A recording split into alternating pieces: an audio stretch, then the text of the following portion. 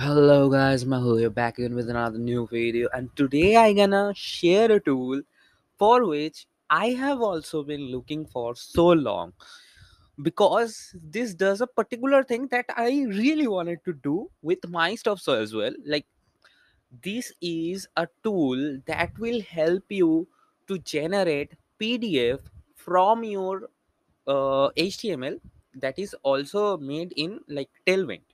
So you will be able to apply all of your Tailwind styles into your PDF, and that's what I love about it, to be honest. Now let me share the tool, and rather than PDF, you can generate image as well. So let me share the tool and let me tell you what I really love about this tool. Okay, so let's get started.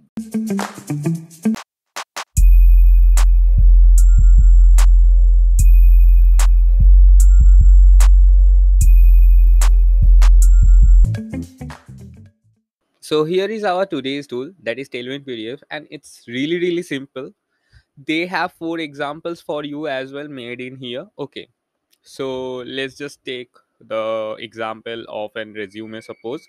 So this will be the whole code, and they also give you the link of Tailwind Playground to play around with this code, like not play around with this particular code, but the code. Okay, why my mouse clicked too many, whatever. So this is the code. Yeah, you get the whole thing of it. Okay, you they give it to you. Okay, here is a poster as well, and you can go to preview mode. And do you know that what is the wow moment of it? Here what it says, click on the text to edit.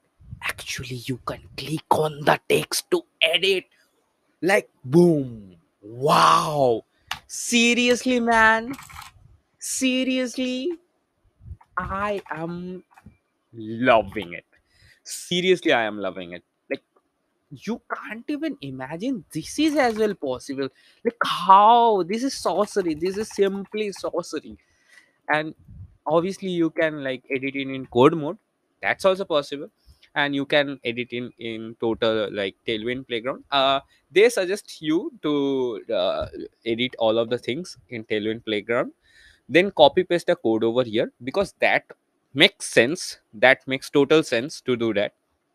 Okay, so rather than preview mode and coding mode, what is another great thing about it, you may ask that. Okay, so in the downloading options, here is the most great thing. You have PDF, you have PNG, you have JPG, you have WebP. Okay, standard formats, I can get that. You can set the size of the picture or the PDF in millimeters. That is also a printable format, though they have mentioned that over here. But yeah, we should keep that in mind that they are giving it over here because it's the printable size. Okay, we are talking about printing over here, not just like previewing it for a digital asset. Okay, and they let you choose DPI. That's the most important thing while you are printing documents. Like, how many times, I don't know how many times I have tried this. Okay, so I always use Figma for my design works, but whenever I get to printing something, I obviously need to have 300 dpi. Okay, so this happened recently with me as well. While I am printing all of my bones stickers and all, I have to create a 300 dpi file on the same page, like same A4 page. But Figma is capable to produce 72 dpi at the most, because obviously it's made for a digital platform. I don't know why they don't have this 300 dpi. This एक ही तो feature है यार, add कर दो यार. Because that, like, when you use Figma na, you don't want to get out of it. So that's the problem happens when you actually want to print something but you only have like the Figma file. Now it's easier for SVGs. You can just copy paste it in any of the design software and like create 300 dpi files, but it's hard when you are dealing with like what image file, no, yeah, image file inside Figma. Then there's no way to like export that or copy that as svg and uh, bring it in your vector graphics tool. That's one problem that I face multiple times while using Figma and converting the content into printable content. Whatever, we are not using Figma over here, we are using Tailwind, and they are giving this DPI option. This is seriously mind blowing, seriously. Okay, and that's pretty much about it. That's pretty much about this website. Like, I literally love this website, how they're doing it.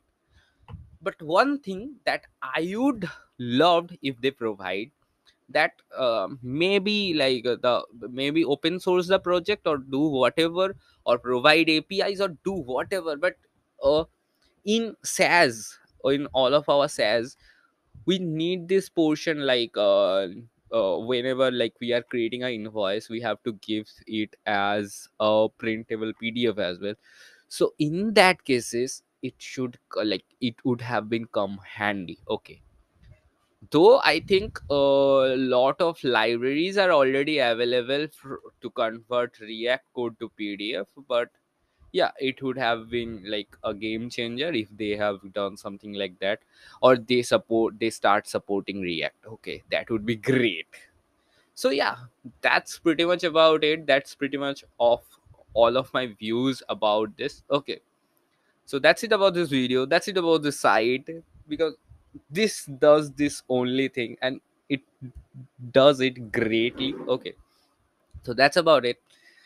Let me know if you're gonna use it or not. I obviously gonna use it because I love it, to be honest. I can't even think of like not using it anywhere. Like from now on, I will create a lot of stuffs in HTML, plain HTML, and like make a print out of it or make something out of it. Okay, like I would definitely do that. Okay, so yeah, that's about it. uh, if you like my videos in general, please do subscribe to this channel, and if you know about some of the great tools like this, please let me know about all of them in the comment section below. And obviously, like this video, share this video, do whatever, like help me to boost the YouTube algorithm, because obviously my views are low, as well as the engagement of audience is low. Please do something, boost up the algorithm, and let my channel grow as well. So that's it. Bye for now.